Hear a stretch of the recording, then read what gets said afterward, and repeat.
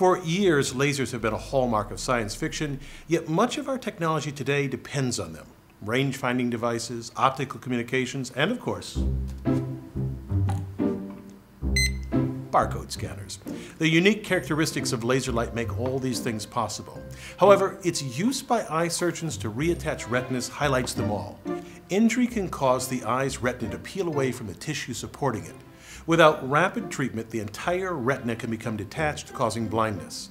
Surgeons use green laser light of nearly a single wavelength because that color passes through the eye's lens and vitreous humor without being strongly absorbed, and thus without causing damage. The laser beam then strikes the retina where the tissue strongly absorbs that light, using the high-intensity light to weld the detached retina back into place. The beam's narrowness allows the surgeon to affect only the area of the retina that needs to be repaired, areas as small as 30 microns. How a laser creates light with these three characteristics is a tour de force of engineering. Let me show you. Any glow-in-the-dark toy can illustrate the basic principles of creating laser light.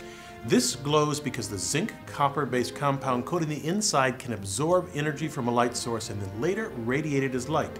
The light provides energy to electrons in the coating, promoting them to higher energy levels. Once the light is off, these electrons slowly lose their added energy and return to their lower energy ground states. The energy lost is given off as light. A closely related phenomenon lies at the heart of a laser. Let me tell you about the engineering in the very first laser based on ruby.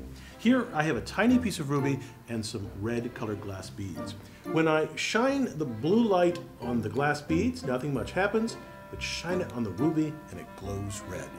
Unlike the glow-in-the-dark ball, the light appears immediately, and when I shut off the blue light, it disappears. In 1960, Ted Mayman demonstrated the first laser by taking a cylinder of ruby and surrounding it with a xenon arc flash lamp used in aerial photography. An intense burst of light from the lamp initiates lasing. To see how it works, let's look at what happens with a weaker lamp. A flash would promote a few electrons from the ground state to an excited state.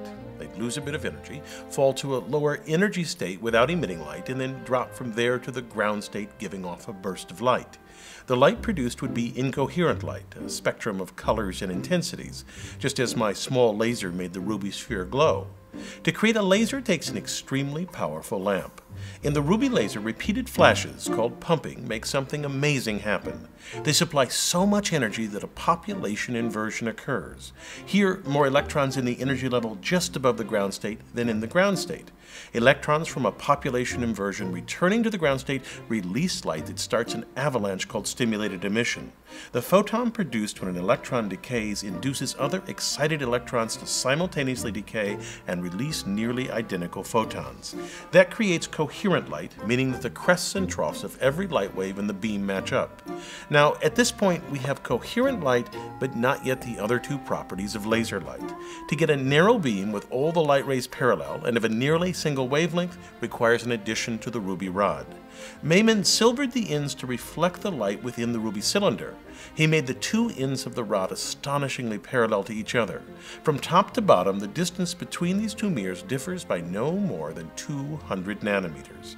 Inside this resonant cavity, two things happen. First, any light rays that don't line up with the axis eventually just exit out the side of the cylinder, and the light parallel to the axis becomes intensified and narrowed in wavelength. The mirrored ends create a standing wave, which means only light of particular wavelengths can exist inside the cavity. By choosing the rod length correctly, we can get the nearly single wavelength of a light characteristic of a laser.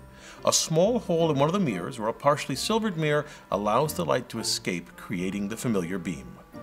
Now, since the first ruby laser was created, lasers have become easy and cheap to manufacture. For instance, this laser pointer uses a semiconductor diode to produce light. Although many innovations and improvements have occurred since 1960, the essential principles are the same. I'm Bill Hammack, the Engineer Guy. This video is based on a chapter in the book, 8 Amazing Engineering Stories. The chapter features more information about this subject. Learn more about the book at the address below.